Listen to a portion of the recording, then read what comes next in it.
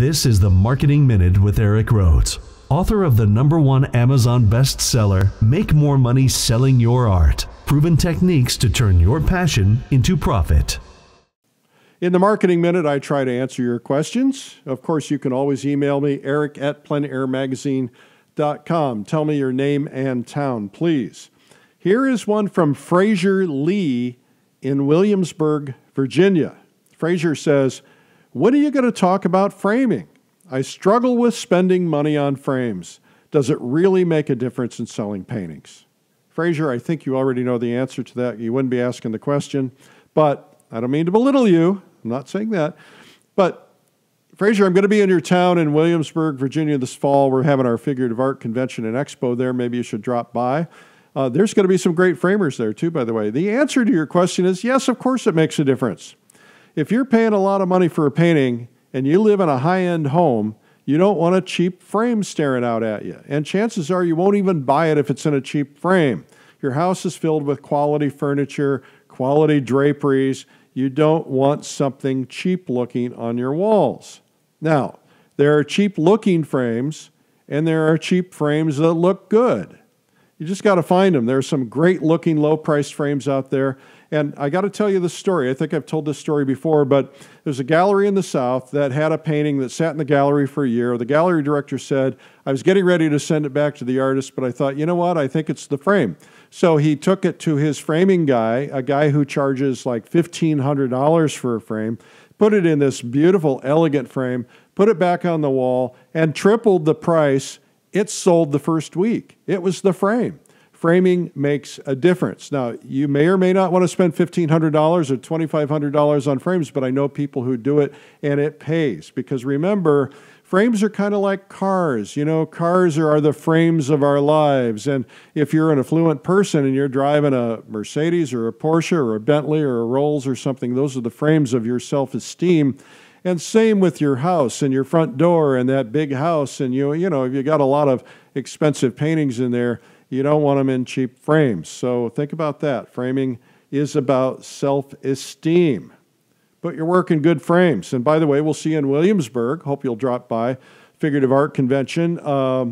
We've got some amazing people coming in. For instance, Nikolai Blohin, who is the top figurative painter in Russia, taught at the academy there, greatest art school in the world. And then the other greatest art school in the world, yes, there are maybe two, maybe three. John Michael Angel from the Angel Academy in Florence is doing a pre-convention workshop and also on stage. So since you're going to be in Williamsburg anyway, just walk across the street and come on and see us. Okay, here's a question from Tom Powell in Utah. Tom says, I've heard you talk about headlines and copywriting. I do copyright all my work, but I'm not sure what you mean by headlines. Well, Tom, two things. There's two kinds of copywriting. Copywriting, as you're thinking it, is copywriting your work for legal copyright. That's one kind of copywriting. What I'm talking about is copywriting. Writing copy, copy meaning text to help you sell. Copy usually means selling copy, selling text. So for instance, there might be a headline in a copy or text in an ad for a website. Words really matter. They've done all kinds of tests about this. Showing a product in an ad is usually not enough. You need a headline to stop them that says, you know, stop moisture in your house today. You know, if somebody's got that problem, they're going to stop and look at that. So people who do advertising and people who do what's called direct marketing, where they're email marketing or where they're sending things in the mail, they study this. And I've read dozens of books. I've attended lots of seminars. I've bought lots of courses to learn how to write. I'm still learning every day, but every word matters, and you got to get attention. That's why I think words and headlines and copy are so important in your ads, in your emails, your newsletters. Whatever you're writing about, you need to make sure that you've got good copy. Now, this may or may not be for you, but let me give you an example. Let's say you're sending your email newsletter, and in the subject line, one version says, my latest newsletter. Another subject line says, how to make your art collection worth more money. Which one are you going to open if you're an art collector? You're going to open the second one because you want to know how to make your art collection worth more money. And plus, you know, every artist that sends something out, they're sending something out, it's about me. right? Here's my latest newsletter. Well, who cares about your latest newsletter?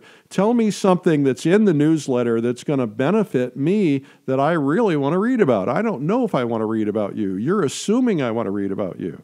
So chances are the second headline is going to get more opens because it's about the reader. It's about benefit to the reader. So always be thinking about that.